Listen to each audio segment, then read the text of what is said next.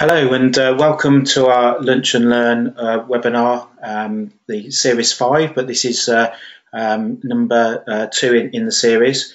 Today, myself, Scott Berry and Sean Coomber, my colleague, we're going to go through building models and room layouts and cover sort of various aspects of the virtual building concept. For those of you who didn't see the first presentation, if we just sort of recap, the virtual building concept, which is a trademark of Graphisoft, stores all relevant information in a central database. So from that information, we can generate very quickly documentation, so sections, elevations, details, schedules, views for presentation, that sort of thing. What we're doing in this presentation is taking it from the conceptual model stage through to planning.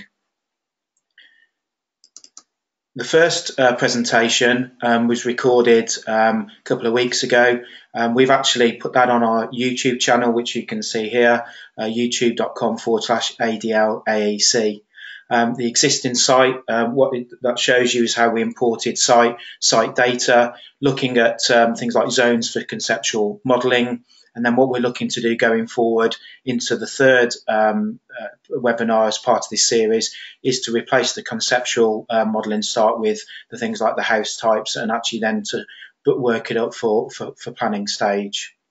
You'll notice as well today that we've decided to actually use ArchiCAD as an interface, as more of a desktop publishing package, rather than actually using sort of PowerPoint. So you'll see here we're actually driving some of the graphical information through the view map, which Sean will go through in more detail with you now.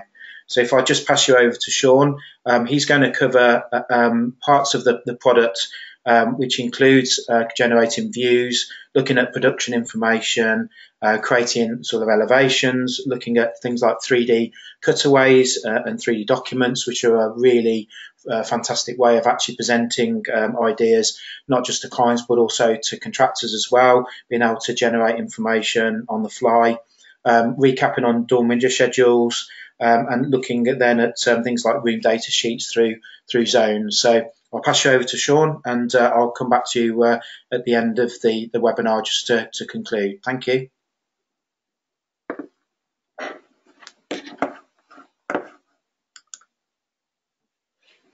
So since the previous webinar, we've now designed the various house types that sit on the site plan.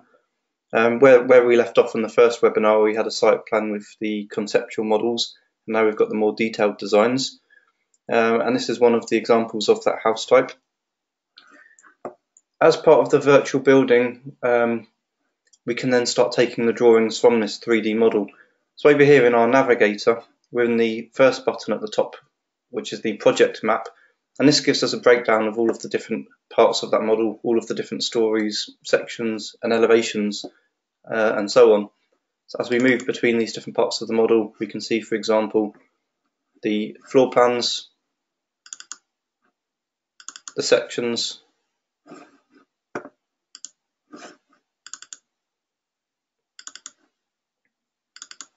elevations. We've just got the single elevation at the moment,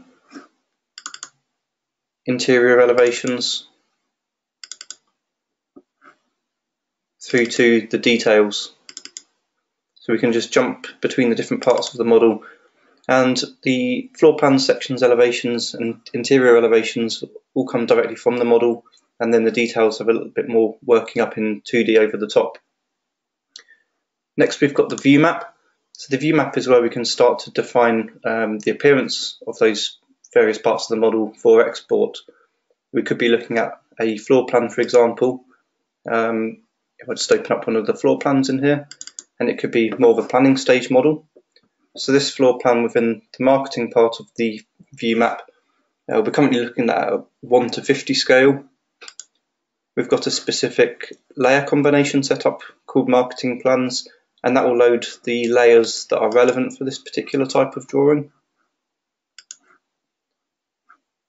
We've got a particular model view option set up, and this filters certain aspects of the level of detail within the drawing. So for example, whether we want to see symbols for columns and reference lines for beams, and levels of details for certain components such as the doors and windows.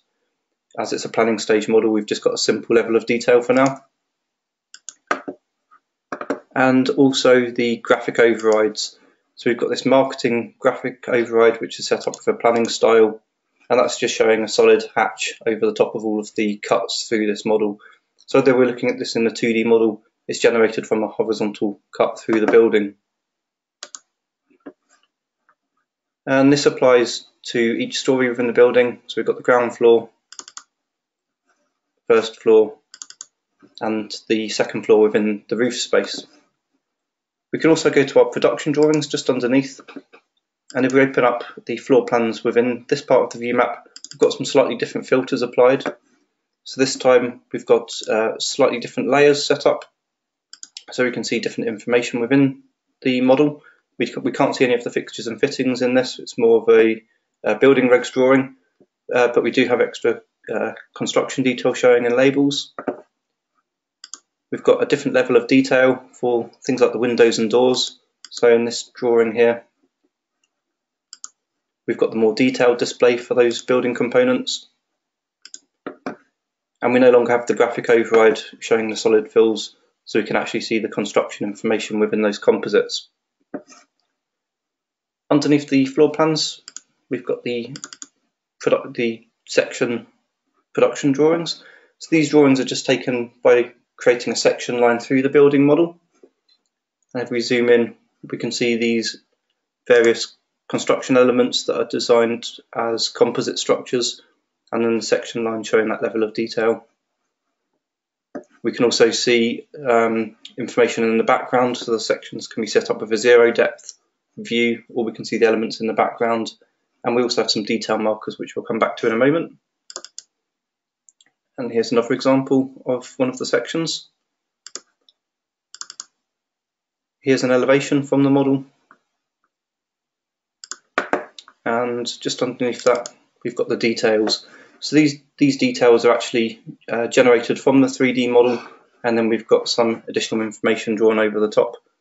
So what we can do is show which detail marker this was generated from, and then we can actually look at this detail with the section as a reference underneath, so we can see whereabouts in the model that's been generated.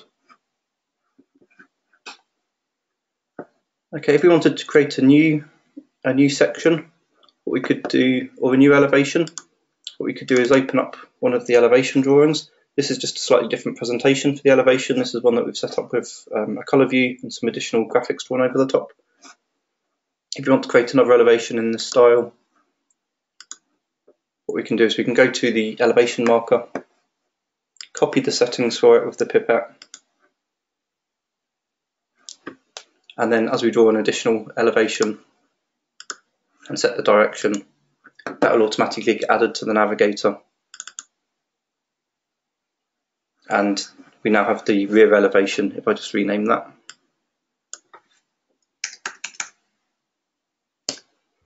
That's now been generated in the same drawing style as the first one.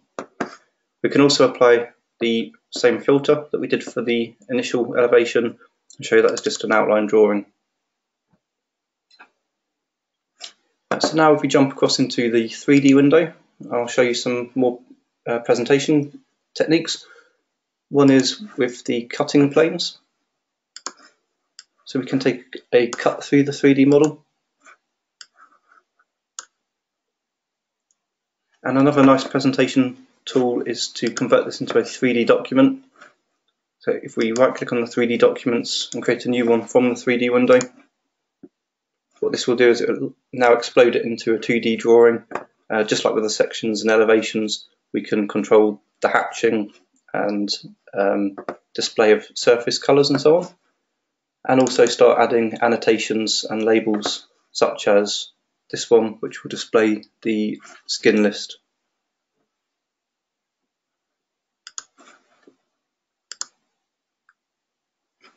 So that's now displaying a list of all of the materials within that particular structure. Same for the wall types and the roof types. I'm just going to open up one of the schedules. Once we've got our building model complete, we can start taking the information that we need from that model, such as the door schedules. So this door schedule lists each door type within the model. We've got just one of this door type, 8 of this door type, and we can check any of those within the model. So if we wanted to see all 8 of these in the 3D window, for example, we could select this door type and highlight those in 3D, so it's easy to identify those. And if we were to make any changes to these doors within the schedules, for example, the dimensions or fire ratings or so on, that would automatically update that door type throughout the model. Right. This is a different way of presenting the door information. So the first one displayed it more graphically.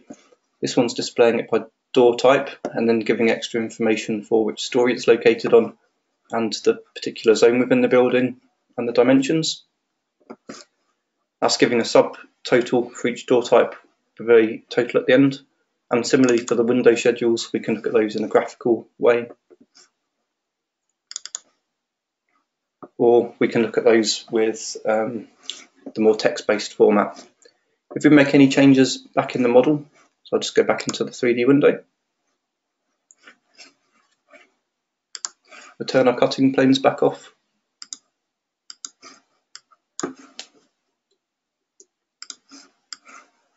And what we can do is select our windows and change those for a different window type. When we go back into our schedules,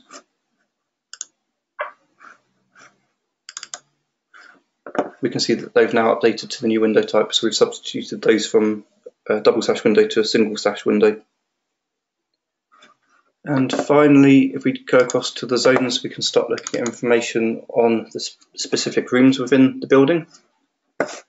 So this is just going back to one of the floor plans, but this time we're displaying the zone information. For each of these spaces, we've got an ID number and a name, and it's also giving the area of that space. These can be divided into different zone categories. At the moment in this building, we're just looking at a residential space zone category for each of these zones, but we can create different zone categories which can display different colour codes within the building. And these zones will also filter through into the schedules, so we can start displaying the data from these zones.